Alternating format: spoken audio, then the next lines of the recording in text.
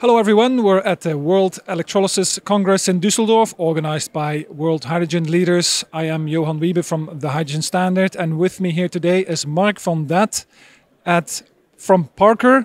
Maybe you can introduce yourself? Yeah, I'm the Market Development Manager for Parker Hannifin, and I'm working closely with customers on new developments for the filtration group within Parker.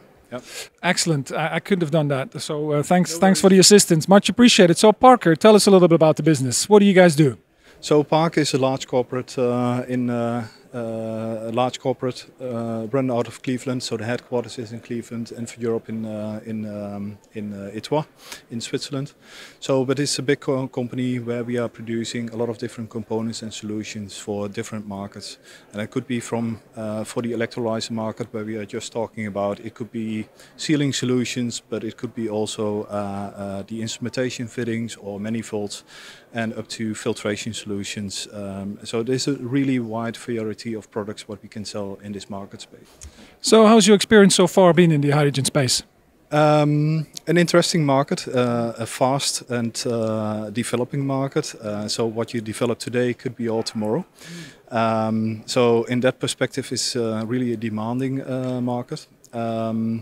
Also, what I feel is that efficiency is starting to get really a play, especially the efficiency of the stack. What has been discussed during the last couple of days was eye-opener for me.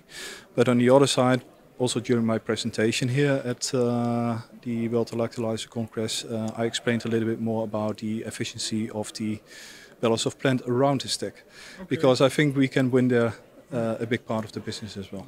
Yeah. Reducing cost, increasing efficiency, obviously two major building blocks of the development of the industry. You did a presentation about it, you mentioned already. Maybe you can tell us a little bit about that. What was your key sort of message? What was the focus of the talk? What do you want our viewers to take away? So basically the takeaway there is that we can do all the filtration up front of the stack. So that means the filtration of the water, and it could be tap water, seawater or brackish water, up to the demineralization of the water. And after the stack, we could potentially do the cast water separation up to the clean 5.0 hydrogen, so with the oxo units and the dryers. So, and besides that, we have also cooling solutions, and where we can really influence the efficiency of all these different processes. And that brings at the end an increase on the efficiency. So the other side of the discussion or the presentation was that we see also, especially on the alkaline, that there are some impurities coming out of the stack. And when it's coming back to the electrolyzer, it will degrade the electrolyzer stack, and we have some filtration solutions for that to overcome that. So it's protecting the stack and solutions to increase the efficiency of the balance of plant. So do you guys have sort of a preference of technology choice that you like to work with in terms of PEM, alkaline, AEM, or any other derivatives? So at this moment we are basically working on the PEM and the alkaline side. The other two technologies, we start to engage with some of the companies, but we are not that far established and knowledgeable about these technologies. So, but that's something we start to investigate. What do you see as future prospects for you guys in the hydrogen industry? What makes you particularly excited to look at? So, basically, what we would like to establish with our products and solutions is working closely with the electrolyzer manufacturers, and to make them really efficient and to get the clean energy of the clean hydrogen out of it.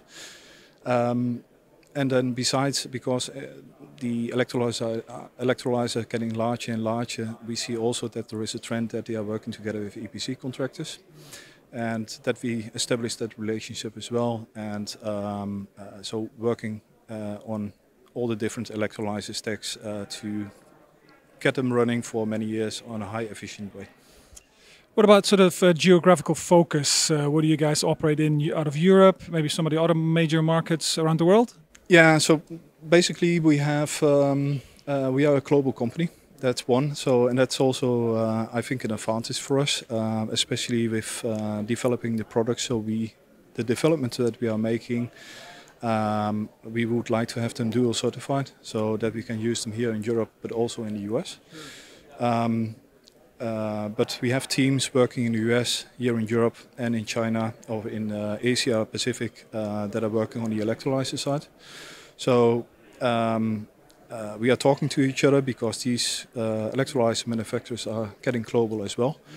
So due to that, we are forming a team around them globally, and with the right certification, we are right to go.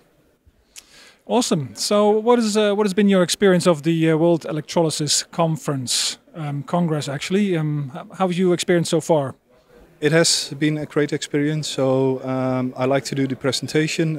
It took me a lot of, so after the presentation, I had a lot of people talking to us. Secondly, the upset, how this is organized, it was really a good setup. And due to that, we gained a lot of interesting contacts and where we start to work with. So hopefully next time we will see each other again. Awesome. Marc Van Deth from Parker, thank you very much for your time. Thank you as well.